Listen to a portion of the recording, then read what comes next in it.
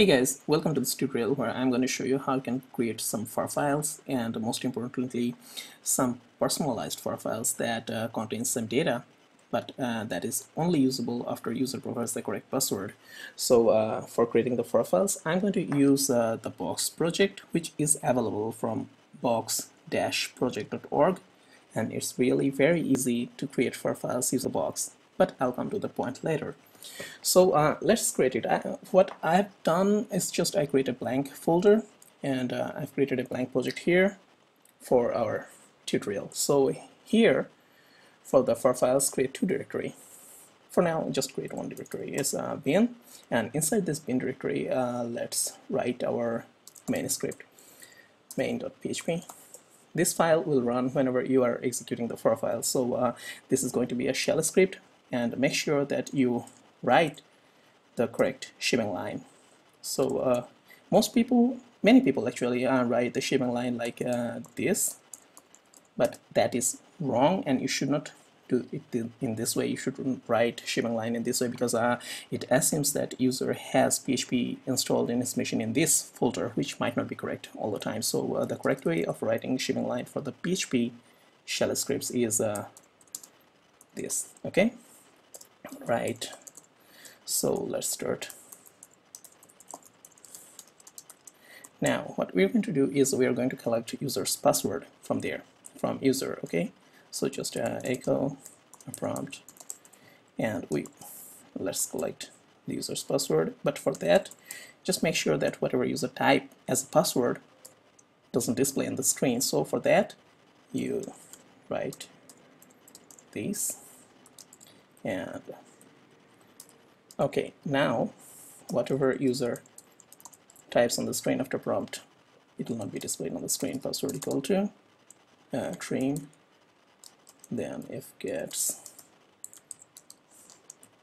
Okay, so we have user's password. Now we are going to validate it, but before that, let's create another directory in our project which will contain the personalized data. So let's create another data file, and inside the data file create data.php. Okay,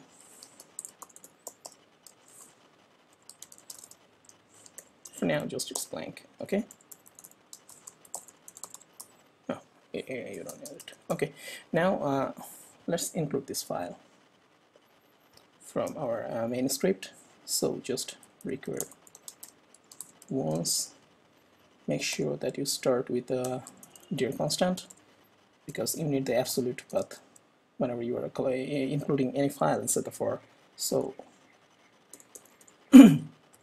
data and data.php. Now our data.php is included in the current scope. So but we don't have the encrypted information yet. So let's create some encrypted information.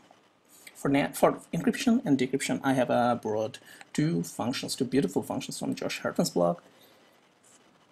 Those can encrypt a block of text using the Randall algorithm. Let's do that. Let's see it.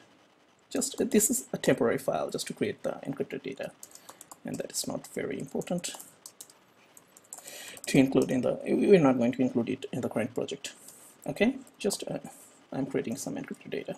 So let's say our data is an array which contains some sensitive information. Info1, some info, and another array item called more info, and we're going to decrypt it. We're going to decrypt it. Sorry. So at this point, we are going to encrypt this data. Let's. I have borrowed, as I told, I have borrowed two functions, MC encrypt and MC decrypt, from Josh Hartman's blog. Let's use those functions. Encrypted data equal to MC encrypt, and pass the array. And just for now, let's assume that our password is my awesome password. Okay, just echo this encrypted data in the shell. So just run it. So here is our encrypted data, and we are going to store it inside the data file we created earlier. Okay, so here let's come back to this data file and save it here. Okay, and now let's delete this encrypted. Oh no, we need this decrypt function later in our main script. Now let's delete the file, we don't need it, and come back to our main script.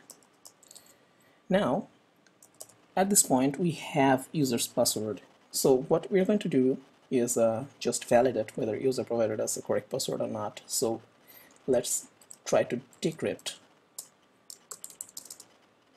mc decrypt, and we already have the data. We included this data file, remember? So and we have collected the password from user. So now we check if is array this, then correct password, otherwise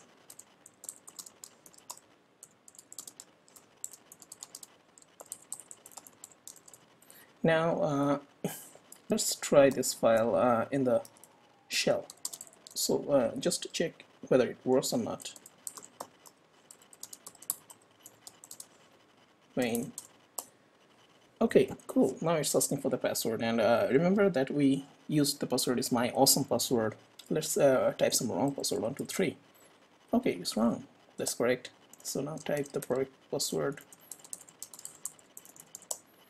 and it's correct password. Okay, so now we're going to package it as a Phar, and for that we need to create a manifest file here named box.json. Here we're going to create these instructions, like where the data file is data.php, then main file is bin/main.php, and output name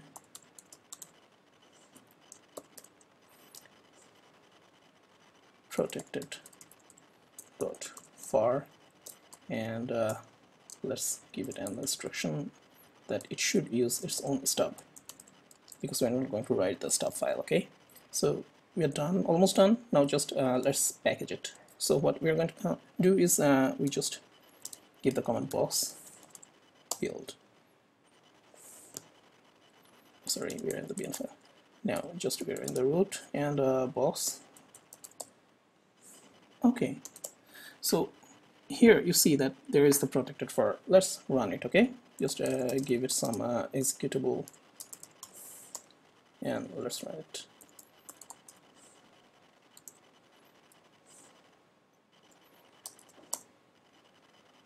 It asked for the password, and let's type wrong password.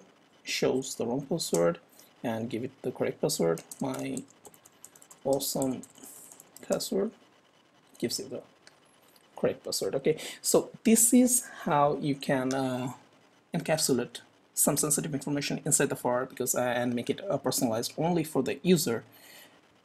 And using the Phar stream wrapper, you can always update this content later. So it's basically very easy, and I hope that you have enjoyed this tutorial. Thank you.